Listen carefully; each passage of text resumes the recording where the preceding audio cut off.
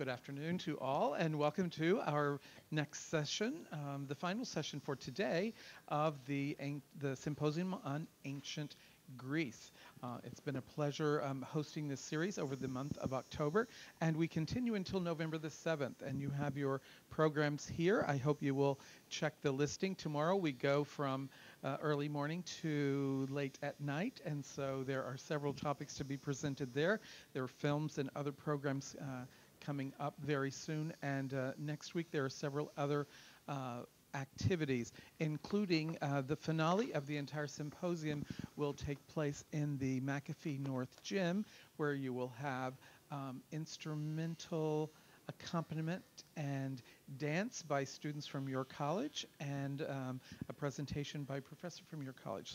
And so I'm hoping that you all want to, or that will pique your interest to make sure that you're there for that one. But nonetheless, in this program, we are trying to present various aspects of civilization in ancient Greece and trying to pique people's interest in looking towards study abroad, there or anywhere else, because as you can see, just looking at the top line of this, we have some things to learn that might not happen in our daily life, but are occurring right now across the world in various forms. And so in order to open our minds and ideas to new things, we have this series. So first of all, I would like Dr. Wafik Wabi from the School of Technology to introduce our speaker. Thank you very much. Now, Wafik Wabi would be old news now because you know me. The meaning of my name could be a successful man or a peaceful person or a friend or a companion or a negotiator for peace or mediator or something like that. Ask my parents why they chose this name for me. It's challenging to live up to it, but that's my name, Wafik. Now, if you can read the top word here, go to your professors and say, give me an A. Who can read this for us? Okay, if you can't read it, we'll ask our presenter, distinguished speaker, to tell us more about it, not just pronounce it, but tell us about it. Before I introduce him, I have a lot to say about him, maybe 2 hours to introduce him. You get your bachelor, and you run to whatever. Rarely you go to get a master's, and another master's, and a PhD, and you become a professor. And guess what after this? Maybe 10, 20 years of teaching, or 25, he enrolls in a class to sit as a student getting a master's in technology. And that's how I came to know him. He said, Dr. Wabi, may I enroll in your class? I told him, Dr. Albear. This is another story.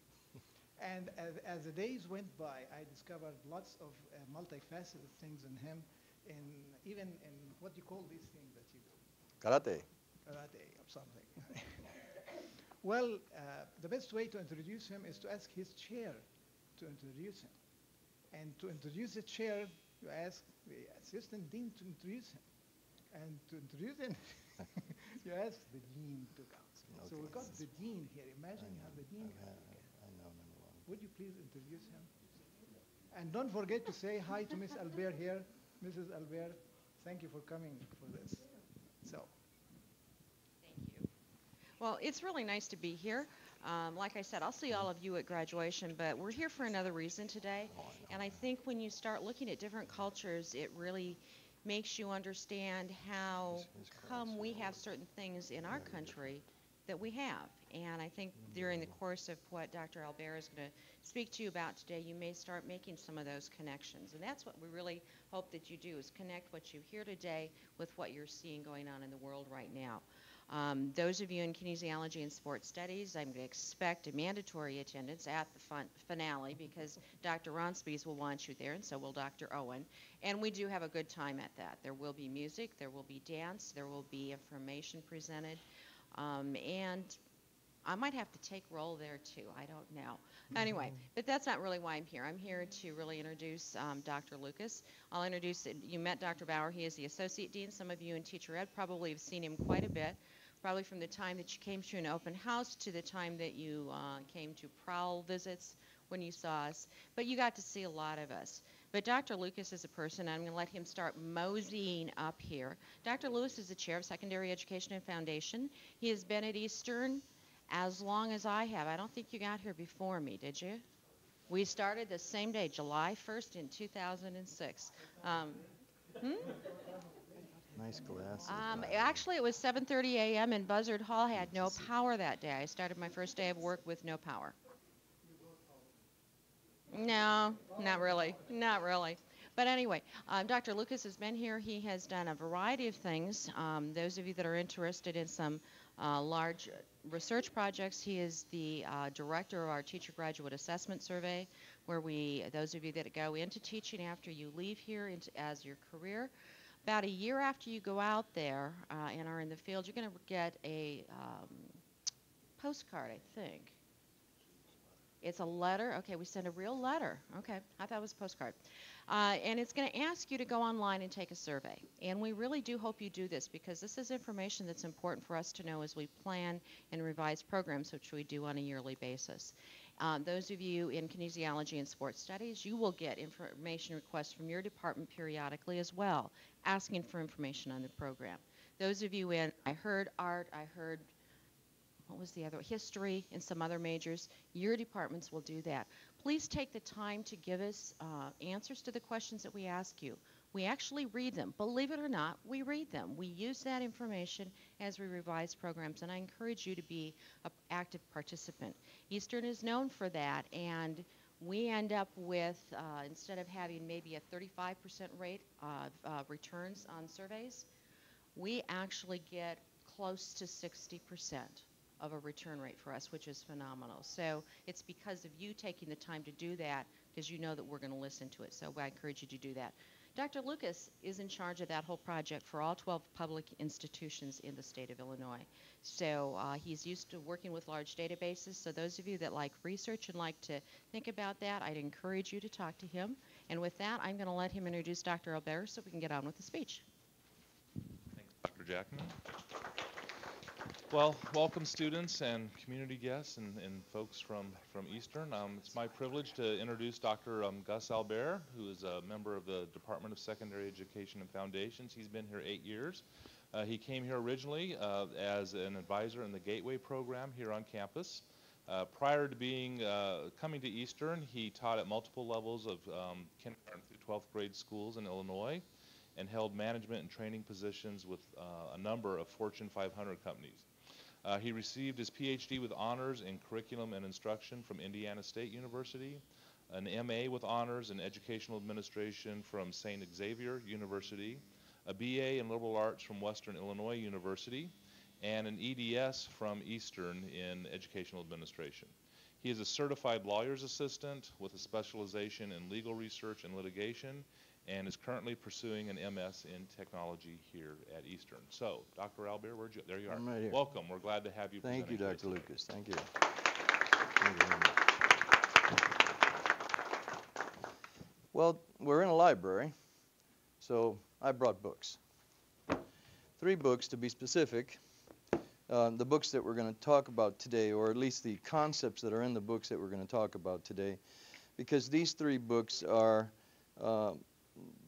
the core of the ideals of Greek culture relative to education, not just in the United States, but throughout most of what we are going to be calling, or what Dr. Yeager, the man you're going to see in a second on the PowerPoint, called the Hellenization of the Western world. Now, I'll pass them around and you can see them, because it's very important not just that you see them, but that you see what I did to them, okay? Because one of the things that is important relative to what we're doing is understanding from an educational perspective what you must do in relation to having a relationship with your books. Part of that comes from a concept from the Middle Ages, which originated, of course, in the Greek period, the Hellenistic period, which is the period that we're looking at from, let's say, the end of the Roman Republic all the way through to the time that Alexander the Great conquered the world. The period immediately after that becomes Hellenistic. The period prior to that is Hellenic. Okay?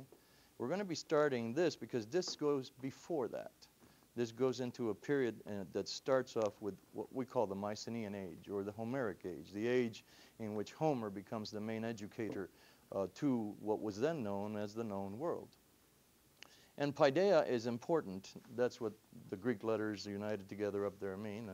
Pi, alpha, you know, if you're in a sorority or a fraternity, you know that that's Paideia. If not, I'll help you with that, okay?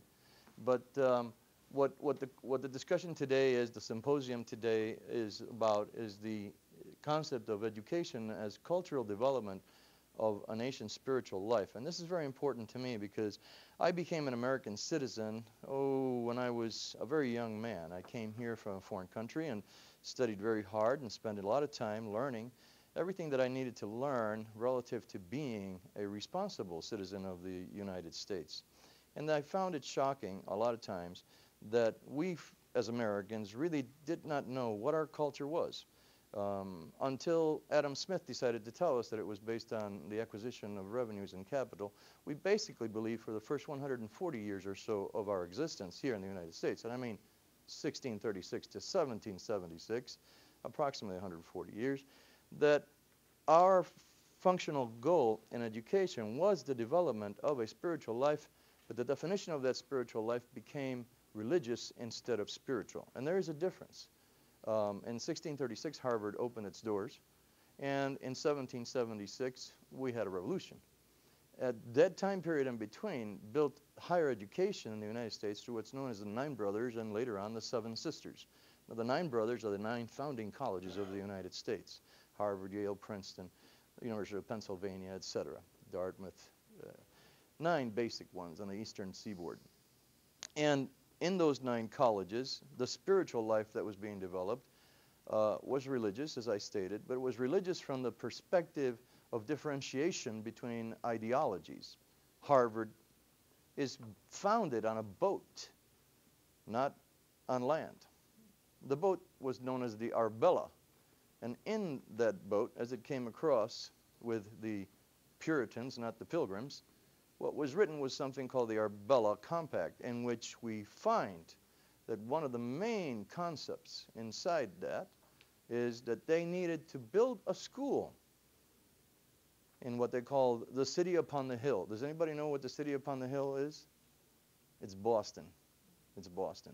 And when they finished writing the Arbella Compact on the Arbella, on the boat, they made sure that they found a section of the area that they were going to build that city on to build a school for the purpose of generating ministers for their conceptualization of the Protestant faith that they followed, which they considered pure.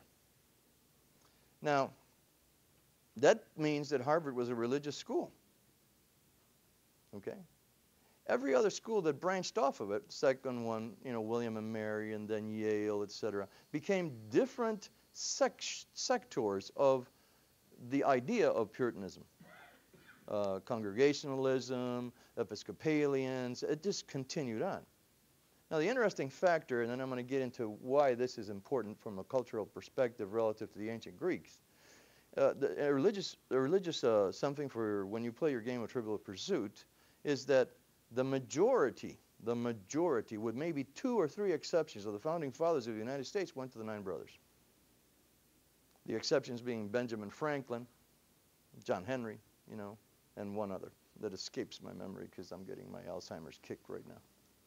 So the most important thing to note is that when we founded the United States, let me take it back. When the colony of England that was founded in the Americas, in the North Americas, generated its first schooling concepts, it based it upon religious education. But not just religious education. They based it on something we call theocracy. Theos means God in Greek, and kratia, it means a system of control or government associated with the prefix, theos. So what did they need to do? Well, they needed not just to build ministers to interpret the faith of the Bible in their perspective, but they also needed administrators to run the cities in which they would continue to expand through the evangelical concept that was inherent within their faith. Now, evangelism means that they had what is called, especially by Dr. Perry, who writes a really good book. I'll show it to you sometime after we finish our discussion. An errand into the wilderness. And that errand was based on going out and convincing the majority of the indigenous population, that Christianity was what they should follow.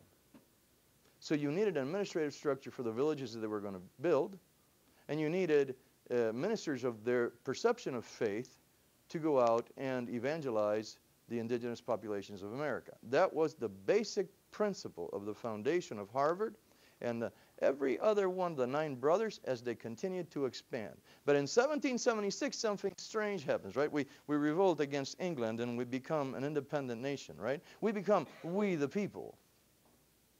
And that is really, really different, because what occurs then is that the type of education that hits America begins to shift from the classical traditions to a more modern perspective. And of course, the person that we must focus on at the time relative to this is Thomas Jefferson, because he is the man who decides that we must modernize educational systems. He builds the University of Virginia. He even generates the architecture to the T, where a fun and interesting thing, if you take a look at the architectural maps that are available of how he generated the University of Virginia, you'll find that he has set up what can only be described as natural air conditioning.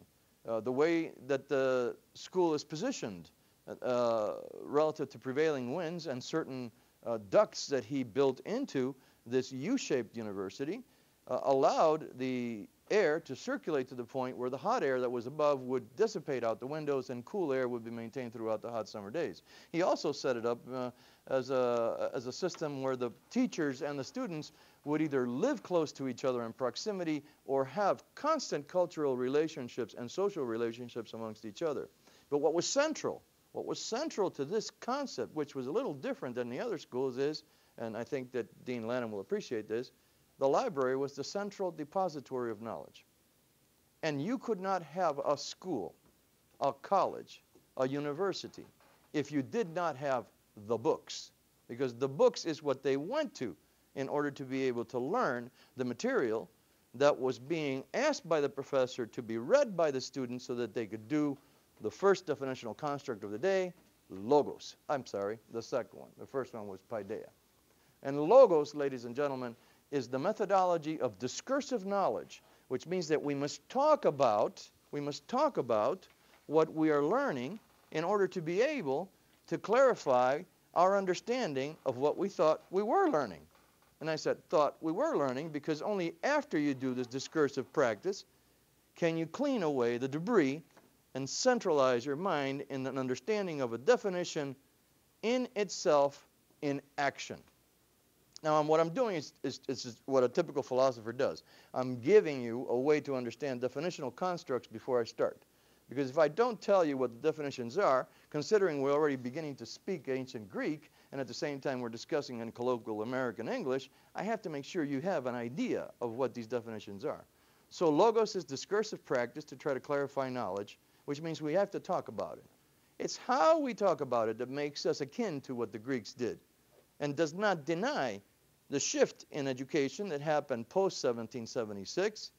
At the same time, it emphasizes the critical thinking perspectives that were indigenous to the Greek mentality, which Hellenized the world of the West. And I emphasize this because when you take a look at how education occurs in the East, it is a completely different world of being, if you will, relative to education. Eastern students from the non-Western countries, which really makes the division at the Bosphorus Straits, okay? At the Bosphorus Straits between where Istanbul is, or what used to be Constantinople, and the rest of the world, the moment that you cross that, you have a completely different perspective on how to treat education, how to understand, how to learn, how to teach, and how to think. It's completely different. Whenever I have my students in class, I ask them 3 basic questions pretty close to the first day of class. I said, are you planning on being a teacher? And most of them are there because that's what they're planning on being.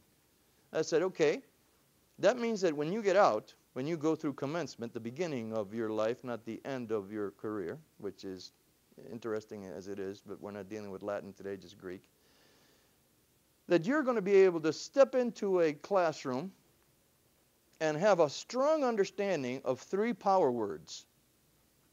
You're going to know what it means to learn, and you'll be able to define it.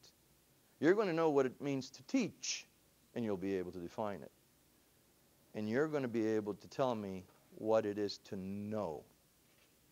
To learn, to teach, and to know. Because from those 3 perspectives, united together, what you drive out of those 3 perspectives is Paideia. The cultural development of what the society that you live in thinks should be as an educational construct within its citoyens, as the French say, or citizens, as we say. Okay? So what I'm telling you is that the definitions associated with what we're going to be discussing, okay, can be divided into 3 perspectives. This is Israel Scheffler out of Harvard University. 3 perspectives, okay? A stipulative perspective. This thing works here, this thing works now, but it does not work in any other time but here and now. It's stipulated to time and place. Social, culturally stipulated. Second one, okay? Second definitional construct is going to be a productive one, but it's going to be productive in the fact that it's purely descriptive, and that's what he calls it, descriptive. I look at this, may I? I look at this small booklet, beautifully done, by the way, and if I'm going to define it, I do not put a program associated with it. I do not say this is a good book or this is a bad book. I simply tell you what are its makeup, right? What are, because there's more than one thing in here, right? What are. So I'm sitting here and saying, okay, well, I have pages made of a specific type of paper, printed with some type of ink. It has photographs. A photograph is this, right? It has words. Words are this, et cetera, et cetera. It has staples. It's being held together. And it has a front and a back cover. That's a descriptive definition. That's the second type of definition. But the third type of definition is the one we all take for granted, use consistently, and don't really critically analyze. And that's the programmatic definition. Because every society that one steps into relative to teaching, learning, and knowing is going to want to have its teaching core, the stewards of education, to replicate what they believe are the principles necessary for the children of that society to grow up to be citizens of that particular community, country, or society.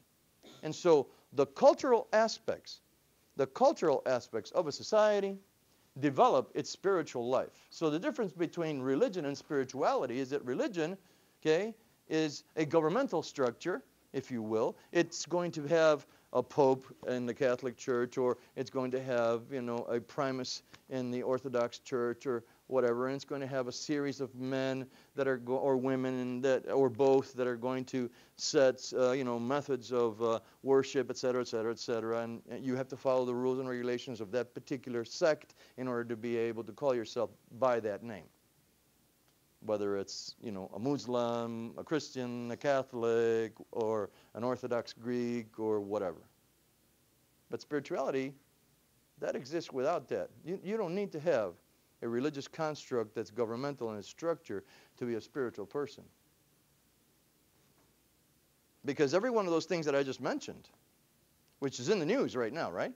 Whether you're in Texas deciding whether or not to use a biology book one way or another, or you're in the Middle East, you know, deciding that a cartoon is good enough to go assassinate some people. Regardless of those two perspectives, there's one thing for sure that all those people have to share in common, and that is the fact that their spiritual point of view focuses, the majority of times, on one entity, one deity, if you will. Right? Regardless of who they are. They believe in a deity, a deus. That's Latin for God, but I better get back to Greek, theos. Okay? So what we have to understand is that you can be a spiritual person. You can believe in God, if you want to call God that deity, but you don't necessarily have to be a member of a religious sect to be spiritual. Now that's important, because for the Greeks, up until a certain time in their history, It was okay. It was okay to be spiritual. And then something happened. And it was no longer just right to be spiritual. Now, it was treason if you did not believe in the gods of the state.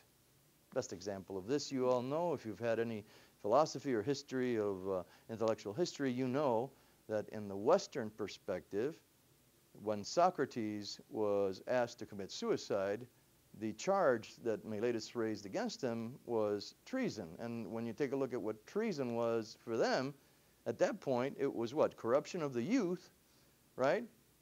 Through teaching of critical thinking, and at the same time, corruption of the youth by making the statement that he had his own demiurgus, his own personal God. And that God, that theos, okay, was, and this is interesting. See if you see how interesting this becomes. Invisible, okay, omnipotent, all-powerful, and omniscient, all-knowing. Sounds familiar, doesn't it? Very familiar. Now you begin to see the connection, why I spoke about religiosity and about spiritualism at the beginning of this talk before we got into education, because for many, many years in America, as I look at the history of education in the United States, post-1776, inclusive of post-1776, God was in the classroom. He lived in the classroom. When I first got to the United States in the 60s, early 60s, the first things we did when we went into a classroom before we started learning curriculum and we started learning technique and we started learning methodology relative to the curriculum, skill sets, right? Is we did two things. We pledged allegiance to the flag, and God's word name was stuck in there too, by the way. And then the next thing that we did, believe it or not, is we did the Our Father. Why? Because every one of the Christian faiths that came out of the 9 brothers did the Our Father. And that became part of the ethical development of the student body. This is important because what Dr. Yeager talks about in here is how did that ethical development from the ancient Greek world that originally became spiritual and later became religious, okay, affect the development of what they as a community thought should be a true citizen of the nation, of the polis, as they called it, the city-state. You know, how? How was education to do that? Well, let's talk about that in a second. Let's see who this man was, okay? Let's see who this man was. Werner Jaeger, a Deutsches Mann, a German man, German professor, was this is him here, was a student of philology, philosophy, history, intellectual history, in Germany, studied at the University of Berlin, Humboldt University in Berlin. Married twice. Second wife was of a Jewish woman. And during the time that he was generating his basic ideas that you see in these 3 books I passed around, Hitler comes or begins his push, okay, his movement into power. So Dr. Yeager and his new wife migrate to the United States and land at the places where this type of thinking and this type of education is considered part of the core of the educational system, regardless of what major you were in. We have that here at Eastern, don't we? Don't all you students have to do general education requirements before you step into a major? Well, that came, by the way, just out of fun and giggles for you to know, out of Cornell University in New York, when a gentleman there decided that the elective system was going to be the rule of the day. And at one point or another, the elective system at Cornell University had a catalog for the semester that was 700 pages long. Of course, they got that out of their system and made it a normal size electives and brought back in some more of their original general education requirements. But before that, there were some schools in which that was what led and maintained itself as the core of what we call a liberal arts education. And that core comes from what we call the 7 liberal arts. And that came from the Middle Ages, which drifted to us from the Greeks. And what came to us was something called the trivium and the quadrivium. And when you take the trivium, this is Latin for, what do you think? 3. And the quadrivium, what do you think? 4. And you put them together, what do you got? That's basic arithmetic. So the trivium and the quadrivium unite together to form the 7 liberal arts. Those 7 liberal arts are the core of the general education requirements that you have to take during your first 2 years. But you can go to colleges right now where that's all that you're going to do for 4 years. Okay? A long time ago, and in foreign countries specifically, okay, and in private universities, some still active, as I say, this is what is done. And there's only one degree, a BA, that's it. After that, you wanted to go do a master's degree, you could either go there if they offered it, or you could go to another university. So what we have at Eastern is a combination of what happened post-1776 and a lot of what happened to what existed before 1776 with a switch.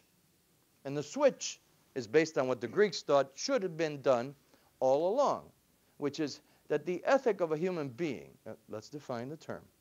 For us, an ethics is an action-based system, okay, that someone does for the sake of attaining a good end.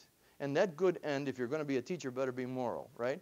Because the last thing that you want to do is teach a kid to be immoral or amoral in the classroom, correct? That would just be ludicrous, and we're not with the Hitlerjugend back in the 1920s and 30s, or with Mussolini's black shirts, or with Pol Pot's Khmer Rouge in Cambodia. We are, or with Stalin and the pioneers. Those people were teaching for amoral purposes, which meant what?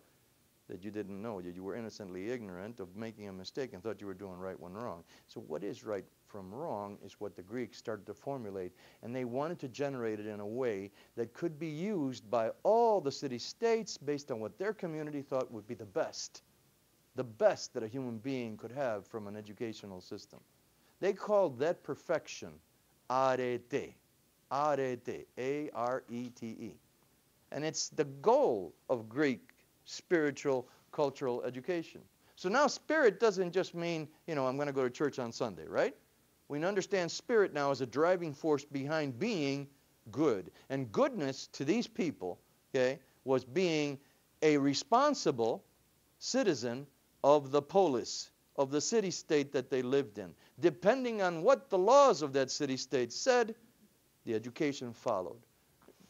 You're all going to wind up in one of the 800-plus districts, right, if you're going to be a teacher in the state of Illinois, or maybe you'll step outside of it. I'm telling you right now, you are going to be representing the wishes of that community relative to educating the children of that community within your classroom. That is the fact, and that is what we call the common hierophany, the common higher level language of understanding associated with the spirit of the culture of the place that you're at in connection with what the ancient Greeks had. Dr. Wabi, it's a term that was generated by Dr. Mircea Eliade at the University of Chicago when he taught me the history of religions. Hieros, and it's coming right out of Egypt because it's hieroglyphicos, right? So we're talking about the higher level language. But notice, we're not talking about a religious construct, but about a spiritual drive. You must have a passion for your spiritual drive, or you would not have chosen education as a career, because I guarantee you that what you're going to be making isn't money. What you're going to be making is a difference. You're going to be making is a difference, and that difference is what drives you and elevates you above someone who's just simply looking for revenue as a method of saying, this is why I went to school. That's what separates you. That's why you get a license, not just a degree. That's why you're a professional. Understand that it's a higher way of speaking, and you have a higher responsibility. Yeager discusses this in many things. In 1936, let's back up. When he comes to America, and he lands in one of the 3 places where the focal point is liberal education as a cultural development to generate within you both critical thinking concepts as well as the responsibility of understanding what it means to be a responsible citizen of a nation. First place he lands is the University of Chicago. He goes to Berkeley for a little while in California. Another place where if you go, you're going to notice a lot of what I'm saying is still in existence. I think Dean Irwin can attest to that if you talk to her. That's where she went, Dean Bonnie Irwin. And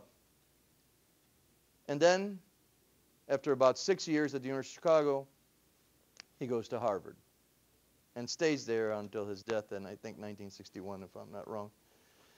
But during the time that he's at Chicago giving the Gifford Lectures, which is a series of lectures that endowed by a gentleman back in the 1800s in the United States who wanted to have an association between religion, culture, and education produced forward in a funded system every year, he's chosen to do this particular lecture, The Theology of Early Greek Philosophers. Very interesting. It's online. If you want to, I'll give you the URL and you can read it. But I wanted more than anything else for you to see him. Because one of the things that's really bizarre about this man is that he has a critical thinking mind, which we're going to define, and we're going to give you something to walk out of here with that you can say, I know how to critically analyze something now without a negative word being attached to it. Because isn't it true that whenever you hear the word critical, the first thing you think is, oh, no, not me. I don't want critical, please. The word no, I don't want it near me, right? The Greeks didn't consider it that way. We cannot look at the ancient world with modern eyes.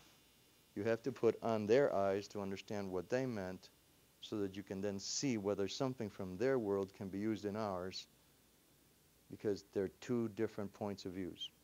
Okay? Let me show you what I mean by a strange paradox. Here's this man, marries a Jewish woman, he's living in Germany. Hitler comes to power, and he does two of the strangest things you can imagine as a paradox. The first thing he does is he supports Hitler. And the second thing he does is he directs his Jewish wife across to the United States because he doesn't want her to die. Now, don't think this is the only guy that ever did this coming out of Germany. If we had any philosophers aside in the class, I don't know if you're here. If you are, you know that Martin Heidegger also did the same thing, only he didn't leave Germany. Yet to this day, if you talk about ontology or the study of the self, the study of what it means to be authentic, and existential authenticity means making your own choices and not having other people make them for you, that man, aside from his political perspective, wrote material which did not include political perspective in it, which is powerful. It is so powerful that if you go talk to Gary Aylesworth in the philosophy department, he'll tell you he wrote a whole book on it, and it's published at Indiana University. It is a very powerful statement, but it's a paradox. And in Greece, in ancient Greece, paradoxes taught. Paradoxes taught us how to think creatively, because it gave the person in their mind two words.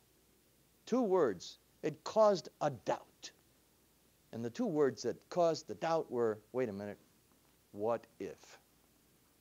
What if this was to happen instead of that? That's the spark of Western thinking, the spark that drives the cultural development of a human being. I found it interesting because I can't figure out the what if associated with why he did what he did, why he supported them, and at the same time he marries someone who they are deadly in hate of and takes her away from there because he loves her and brings her to a new world for no other purpose, right? For no other purpose than to be able to save her life, because he was supporting their estate. He's supporting their political perspective. He could have easily stayed in Germany and been just fine himself, but no, he moved here for the sake of a different reason. So that pretty well gives you an idea of his biography and what he did. He wrote approximately 20 books in his life and finished as a full tenured professor at Harvard University before he died in the early 1960s. One of the things that we have to learn to do when it comes to trying to understand Paideia is that the focal point of the ideals of Greek culture as education are based on literature. On literature. In other words, you got to read. You got to read, and you have to know what it is to do when you're reading so that when you come back, you can do the second part, which is logos. We defined it, remember? discursive participation in language, so that our conversation can clarify any misunderstandings that we might have and base the decision on what the definition truly is on evidence instead of opinion piled upon opinion piled upon opinion.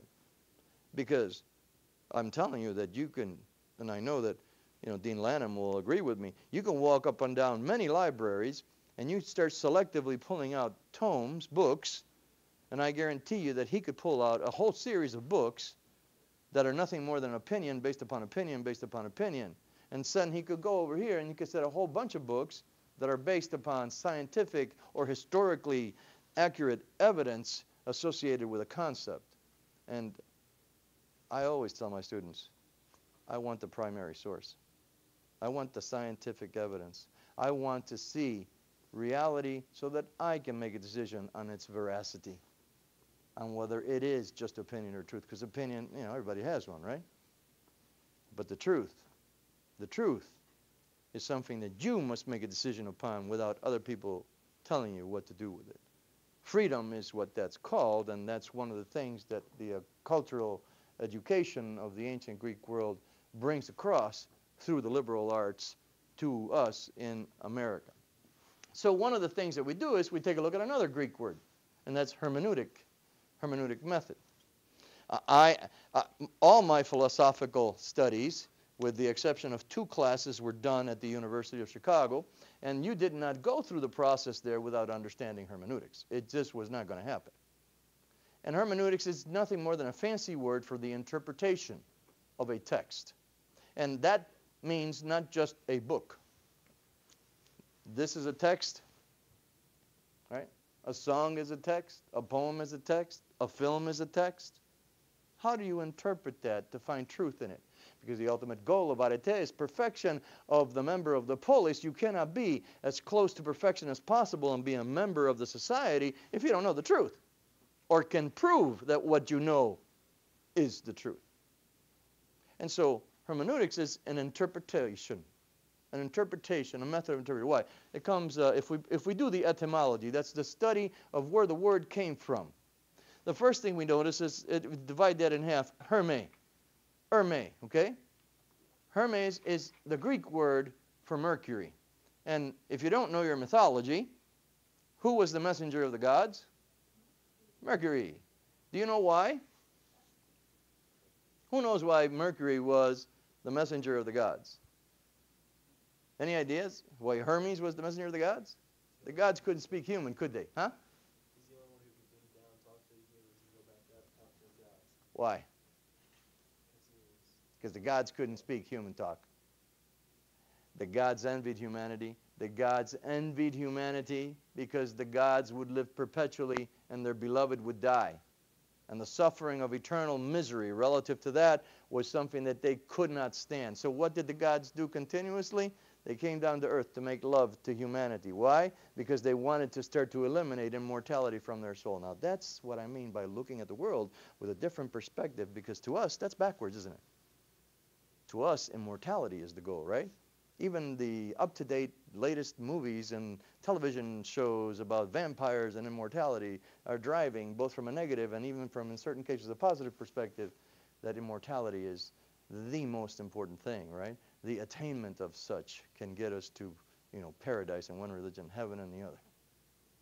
But these people, instead of making their spiritual religious connection zoomorphic like the ancient Egyptians, made it anthropomorphic. And what does that mean?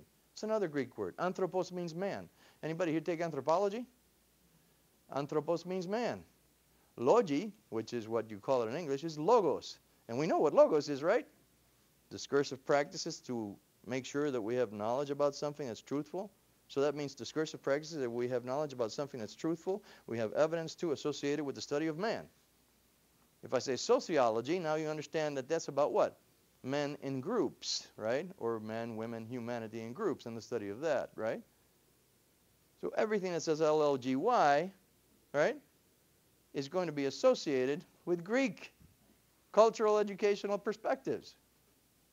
Look up and down your catalog, and every time you see LOGY associated with it, I'm telling you, You're connecting yourself to a Greek educational concept. But let's look at a method.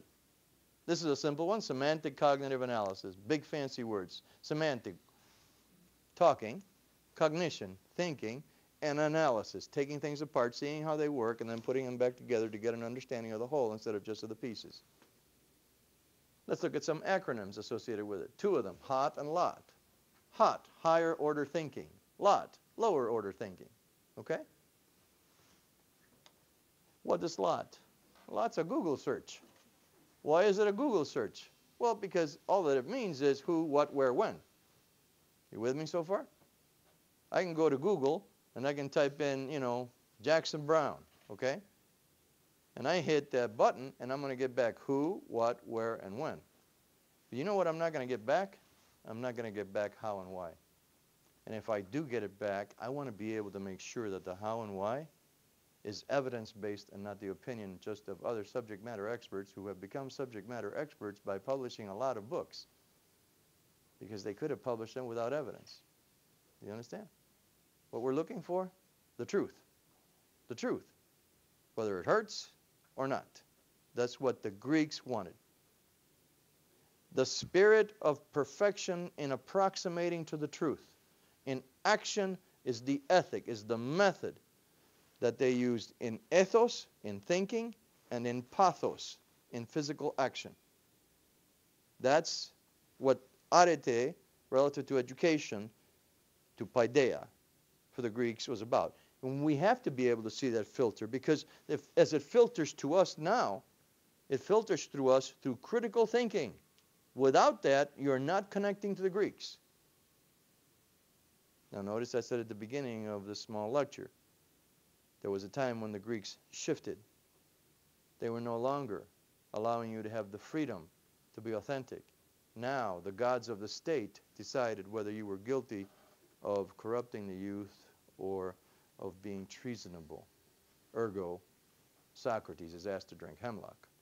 So there was a time when things shifted. Yet time went by further. And those people who fought against that theocratic or God-like religious structure of restriction came through and went to different countries. Thanks to one guy, a young man who conquers the world before he's 30 years old, Alexander Magnus, okay? Alexander the Great, who does a Hellenization of the world and brings these methodologies that we're discussing in simple terms. Because, I can tell you these things in their original formation. I can give you all the fancy Greek terms. That's not what we're here for. We're here to understand how it is that the spirit of our nation, let's say, is akin in some way to the spirit of the founding Greek thought processes through critical thinking. And that came to us after 1776. In other words, what Greece did was they thought first freedom, then they went and became religious. And what we did is we started first with religious, and then we started thinking about freedom. And that freedom after 1776 filtered into the schools. But they said, there's not too many, there are some good things the Greeks had at both times. Let's grab them and bring them in. Let's grab them and bring them in. What were they? It was their literature. It's how they taught. The educational philosophy that's associated with this is called perennialism. Okay? Like a flower that constantly keeps coming back every year.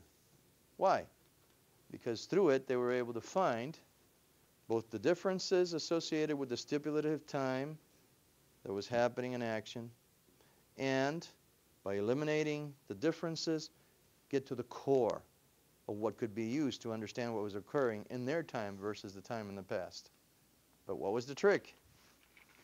I could not put my modern eyes on the ancient world until I cleansed it enough to be able to see the modern problem with my modern eyes and the ancient problem with the ancient modern eyes. So how did I do that? Well, I had to find certain keys that would allow me to interpret what it was like back then, right?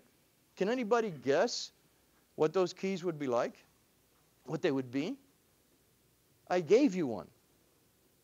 Didn't I say to you not too long ago that there was a time and always will be a time when some kind of religious concept is going to be ever present in our society? Of course. I told you what happened in the Arbella, right? I told you the shift. I told you that there was a shift in the other direction in Greece, right? And a shift in the other direction in the United States. But still, what was constant? The shift. And what was constant about the shift? There was a key that allowed me to understand it, and that was that they had a religious concept which they believed would give them a spiritual understanding of the conditions needed in order to be a true and good citizen of the state. True? How? Follow the laws. What laws? The laws of the state. What did that make them? Good. In whose eyes? Theirs. And like you, when you step into your communities to teach, you cannot forget that that's what you're there to do. And I've said it 3 times because I need to nail that down 3 times. It's important that you understand that. So this is a simple thing. I look at anything that I read or anything that I watch, and I do this to it. And I try to find within it the key that answers the door, the key that opens it. Why? Because it could be economics, and it always existed. It could be politics, and it always existed. It could be governmental structures, they always existed. Religions always existed, right? Those are perennial windows of interpretation that I need to have an understanding of relative to what's in that literature that they are using in order to develop that citizen of that state. And that allows me to see what eyes they were looking at, or they were looking with at education. You follow? Thank you. Let's do it now. So the main thing for lower order questions is what, who, where, and when. Right? So if I let you ask me those questions, okay, which I hope you will, we'll be able to start logos between us about Paideia as soon as possible. So don't forget them, because I'll be your Google. I won't have Google's money, but I'll be your Google. And the next questions are hot, higher order thinking questions. How and why? I can't answer them for you. Because if I answered them for you and said, oh yeah, Dr. Albear, that's fine. Yeah, we believe you. You know, you're the big guy standing up there talking. What have you just done? What have you just done? You've accepted opinion without evidence. But if I give you evidence and you prove that evidence, historical or not, to be true, and you then decide yourself to accept it, you have done the one thing that the Greek cultural concept of Paideia wants you to be and do, and that is authenticity. You have been authentic in your action. You have made a decision based on what you think is good relative to what I am putting in front of you, and you've checked what I've set out to make sure that what I'm giving you is not just an evangelical perspective that's trying to convince you to come to my side. And this is so important, especially within the next month. This is extremely important, because what happens to us in America is that we start to confuse 2 things. You see, arete is a perfection that later on becomes a goal, and the goal that they seek for is a goal that's an end and not a means to an end, and that goal is happiness. You can't buy it. I can't go get some happiness and trade you for it, right? It's an end. It's an individual end. How I attain it makes me authentic, okay? It might make me someone that the state might not like, but I was authentic to myself with it. But my problem is that, and your problem is that the majority of the students that you're going to have coming into your classrooms are going to have a strong confusion. You know what that is? They think pleasure is happiness. And think about what we've done. We've behaviorally modified them since B.F. Skinner and all the way back to Pavlov into salivating about getting a letter grade or a star or a number or something relative to how quantifiably they can be called qualitative people. And that's not true. You cannot have just a number telling you that you are worth something. Because if that was the case, then what I said before was a lie, and I don't lie to you about education. Believe me, I went through it, and I know that you will make a difference, but you will not make $1 million. Unless you write a book and become famous and, you know, do something like that relative to education, which has been done, It really has. I know members of our faculty that have done that, okay, very successfully. And they're still very true to their belief system in making a difference. So that's not impossible. But just remember, it's the exception to the rule, not the rule. So that being said and done, look at what it says inside this little book that I'm supposed to be doing. Because I'm going to sit down. Because you see, the first lesson I learned is there's an antithetical relationship between what someone does when they're standing up and when everybody's sitting down. And this is supposed to be a symposium, okay? Not supposed to be an industrial-based system in which the boss is standing above you, looking down through the window, telling you, hey, you missed that one, or hey, you're not here on time, or hey, what's going on? I'm not getting the same quality as before. What, are you taking too many cigarette breaks or something? Well, that's a contrary position, see? You're going to be supposed to be standing like this in front of the classroom. Everybody else is going to be sitting down, and what you got to do is this. Because you've got to let them see that you're not just somebody who's guiding them, which is what you're supposed to be doing through the curriculum and skill set necessary to be cultured within what this society says culture is as a member of this polis known as the United States, but you're supposed to be one of them. Aren't we the people? I thought we were, weren't we? So we the people means I got to sit down. Because from this perspective, we talk, and I don't dictate. And that's what's important about education. You must put yourself in the position that once you were in, empathetically, you must put yourself in the position of being a guide and not just being a leader. And when you guide, you learn. So when you take a look at what's been written here that I'm supposed to be doing, let's see. Let me see. Who can help me? What page am I on? 16. 16. Okay, hold on. Oh, look at Bob's there too. It says, I'll be reintroducing into our educational discourses the concepts that are inherent or that are originally part of the cultural, philosophical, and historical education that we as Americans, that's the supposition of we, the people, right, derived from the ancient Greeks. That's one statement. So can you tell me one thing that I spoke to you about that we derived from the ancient Greeks? Anybody? It's a symposium. You're supposed to talk, okay? Yes. Different types of describing what something is, three different ways. Okay, good. Somebody else, please. Okay, watch. I want to prove my point. I'm going to prove my point. I'll give you a candy bar if you answer. No? That didn't work? Okay, over here. I would say the search for truth in how we go about it and how we're supposed to find evidence to base our opinions and facts on. Right. Okay, good. So we have two things right there. Critical thinking methodologies, analysis, interpretation based on principles that are truthful instead of just opinions of others. Because, you know, we can look real pretty, we can look real nice, we can look real strong, real handsome, we could look like we know what we're talking about and not have 1 ounce of evidence except our looks put us in a position of authority, right? If you want to see evidence, hardcore evidence to that, I think you might have it in the library.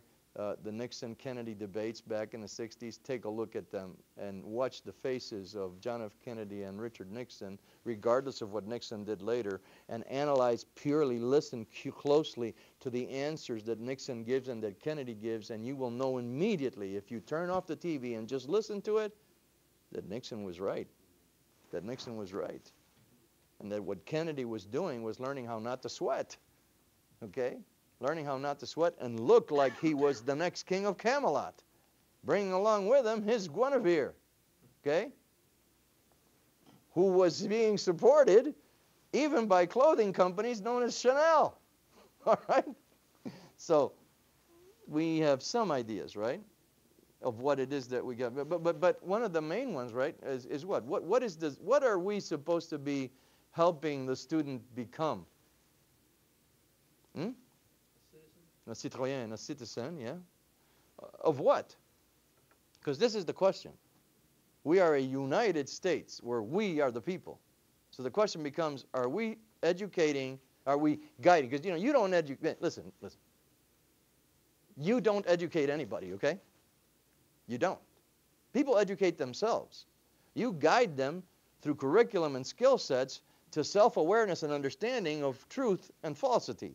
That's what you do.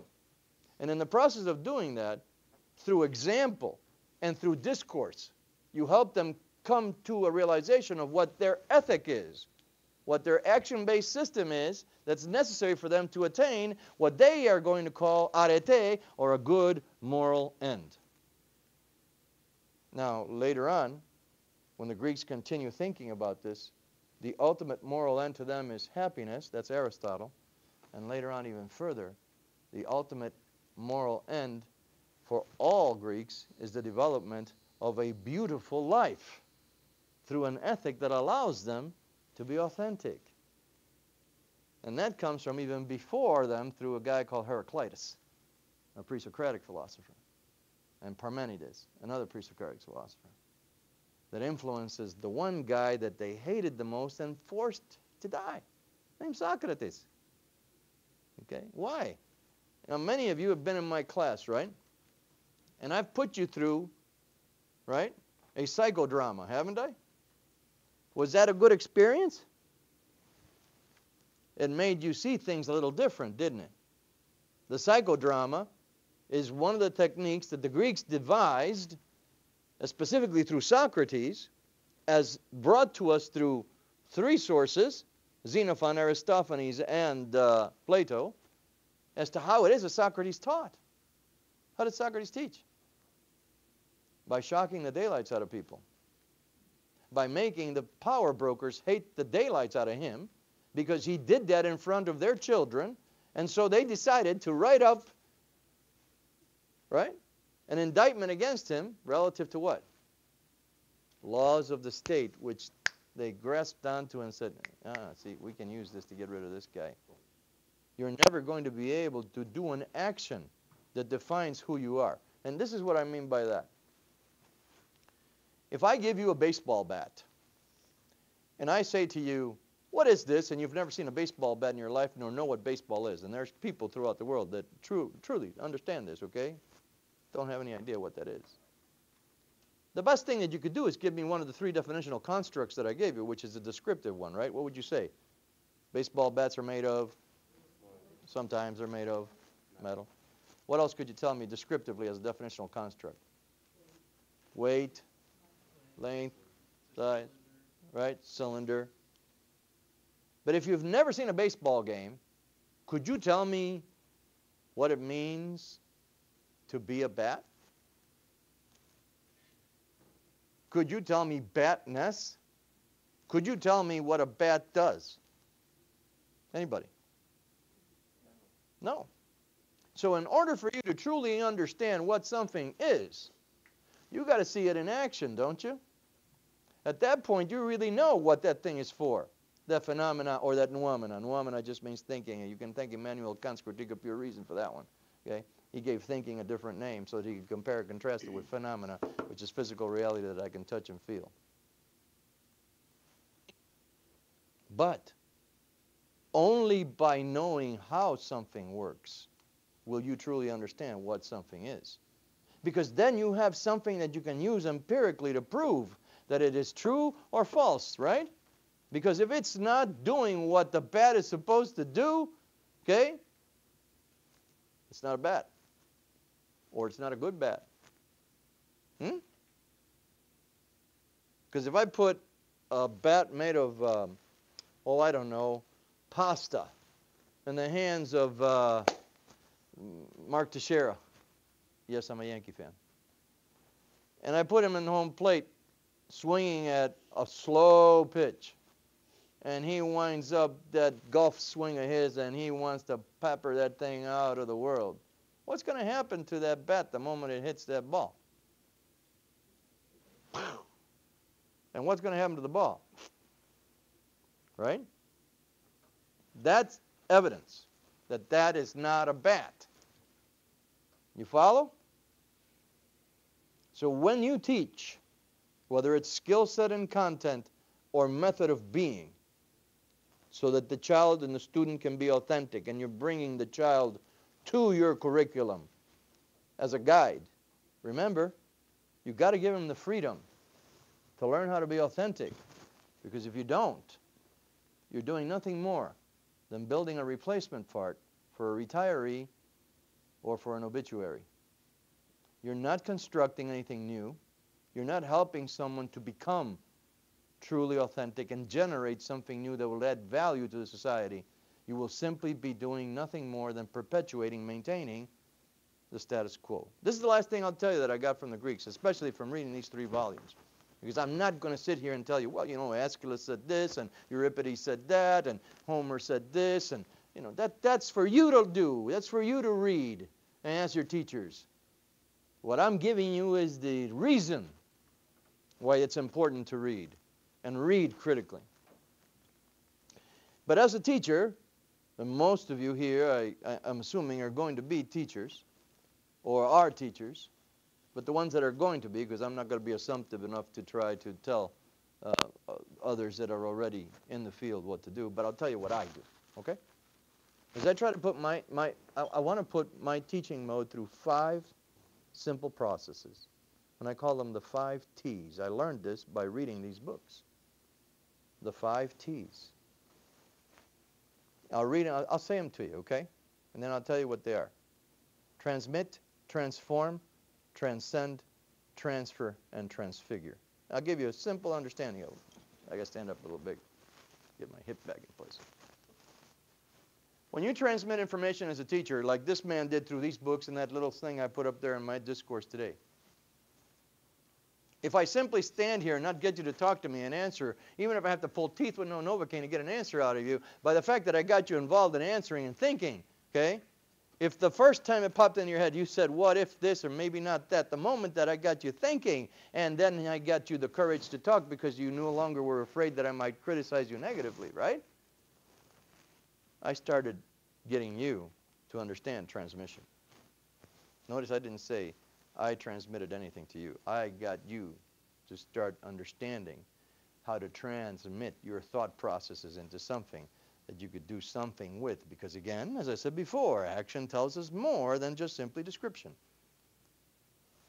Transmission is a two-way process, but it must lead from the student to you, not from you to the student. That's first. And it leads through the curriculum and through the skill sets that you guide the student to learn. That's it. That's transmission, right? Transform. A student gets transformed from the first millisecond that they entered the classroom door. And that's just basic time. By the 181st school day, most of the school years, right, K through 12 are 181 days long. By the time they got to a day 181, regardless of whether they didn't want to learn anything, okay, they have had some transformative action happen to them. Because I guarantee you that even the most recalcitrant person who doesn't want to learn anything will remember one thing at some time about your class, even if it's the fact that they can't stand you. They will. So you've transformed a thought in one way or another just by the fact that they've come into your class and you've started doing curriculum and skill set and ethic. Transcend. That means that if they actually became involved in educating themselves relative to the curriculum and skill set, that they've transcended their understanding from what they knew before to what they know now. Now, reality is a little different. There's something new in the ball game. It's no longer a pasta bat, because that one don't work. Right? Now it has to be wood or metal.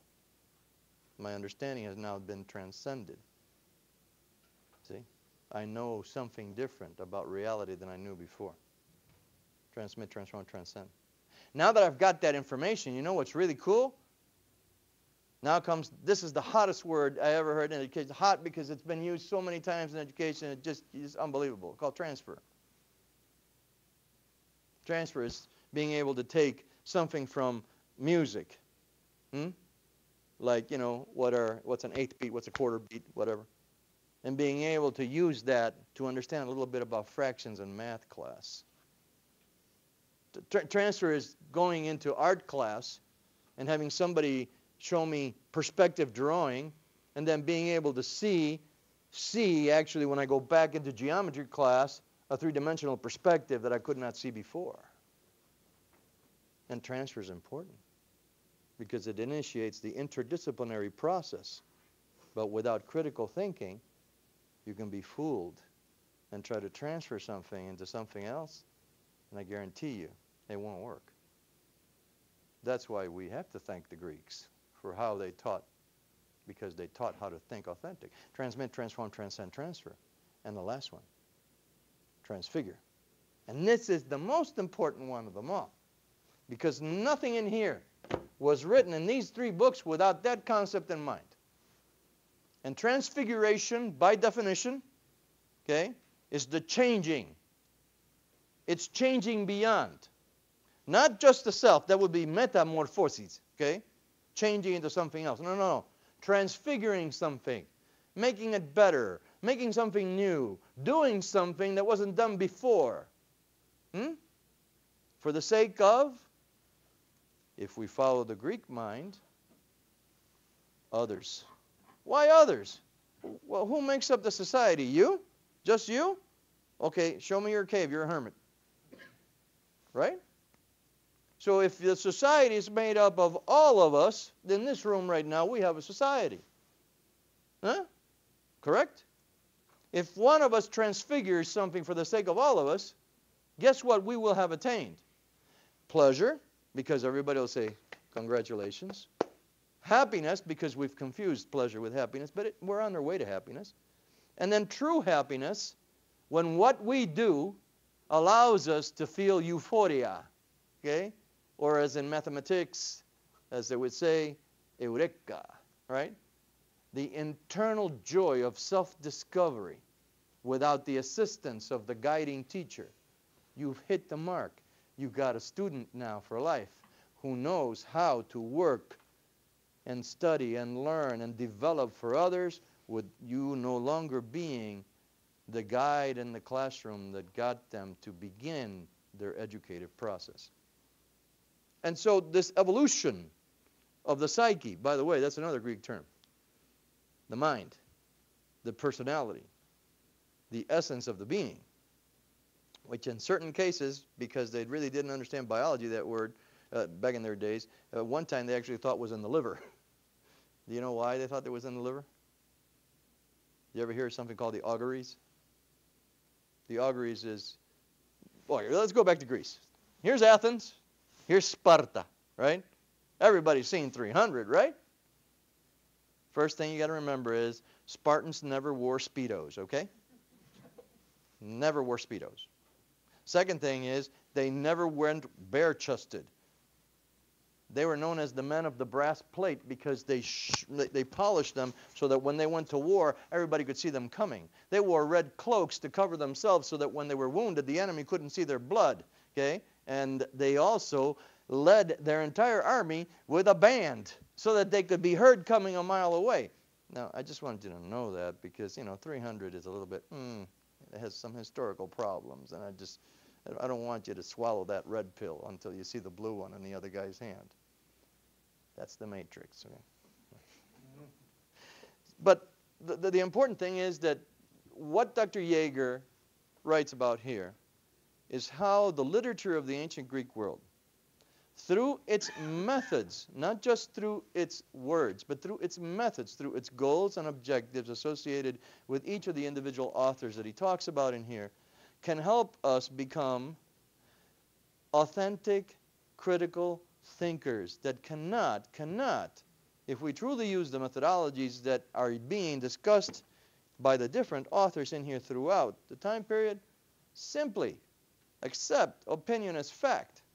Because once you become attuned to the fact that truth is the most important driving force towards happiness, everything else is just a drug to make you feel numb about life. And if you want to accept that, you're not an American. Because that's what the revolution was about. Not accepting what others had to say about you without you making your own decision. But it's not just Americans. a citizen of the world. A member of the only race that matters, the human race, has to be able to think in this fashion and analyze what things are put in front of them without fear of retribution, because the only person that you should fear is yourself on the last day of your life when you're about to take your last breath, so that you no longer have to say ever, ever, ever, shoulda, coulda, would have. Everything associated with what you learn, what you teach, what you know, is basically guiding you to the moment of not regretting the existence you had on earth by the fact that that regret doesn't exist because you transfigured in some way, in one little way, in one minute way, in one way or another, someone's life or made something more beautiful. If you did that, you'll have no regrets. That's what Paideia, as an ideal of the culture of education in that world, was driving for. So when you read your books and your history books and your philosophy books and your books about this and that and mathematics and everything, remember, it isn't just about memorizing for the quiz, memorizing for the test, getting the number and getting it done.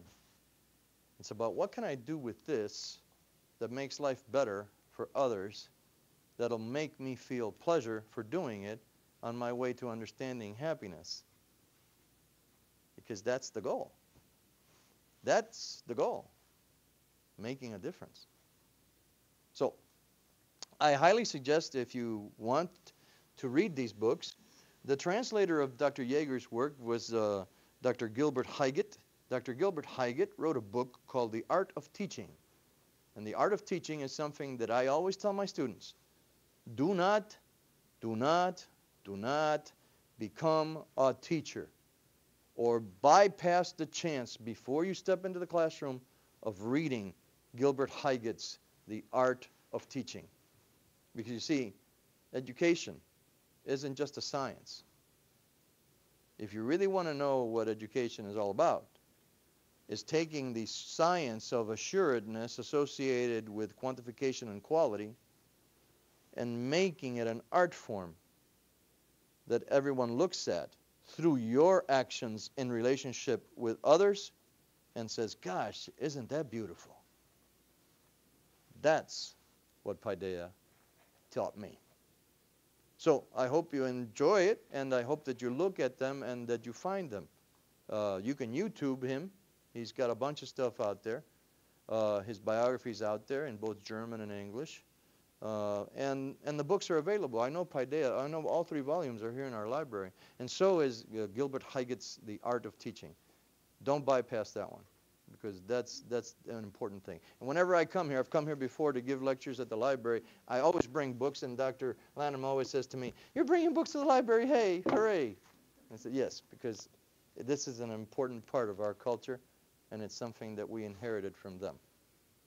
They started doing everything by memorization and oral tradition. And then they went to this, because this is an important part of the tradition of learning. I remember one time Dr. Lanham came into Dr. Wabi's class to give a lecture on libraries and technology. And one of the most shocking things I ever heard, okay, which opened my eyes like that, was that I said, why can't we put this in electronic form available so that we can shoot it through the ethereal world and have them in their little, what do they call them, iPads and all that, be able to just have them there, and then we can technologize education in this way, and we can use this for other methods of maintaining information and expansion. And he told me flat out, and I'll never forget this. He says, this is not just part of the culture. This is cost effective. And I had it backwards. I thought the electronic medium would be cost effective. But the truth of the matter is, it's not, is it, Dr. Lanham? It costs almost 10 times as much to have it in electronic medium as it does to have it this way. But this particular thing, this thing I'm holding in my hand, you know what's important about it? If it's true, if it's been proven true, if it tells the truth, It can never be changed. It can never be changed. Because to change it would be to turn the truth into a lie. You understand? Okay. Thank you for coming today.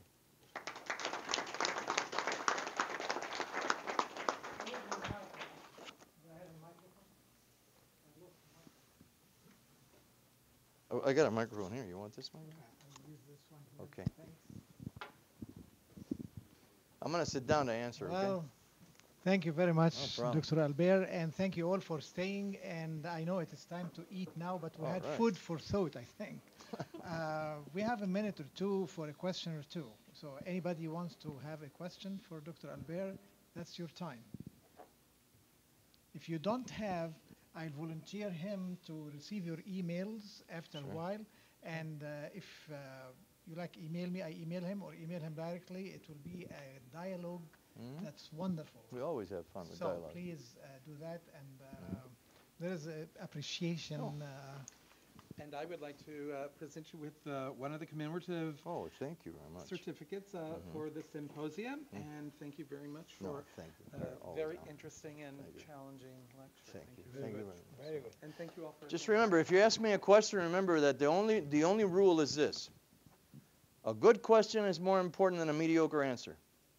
So I will always, always answer a good question. But I'm not going to promise you anything but an attempt at not being mediocre, okay? Yeah. Thank you a lot.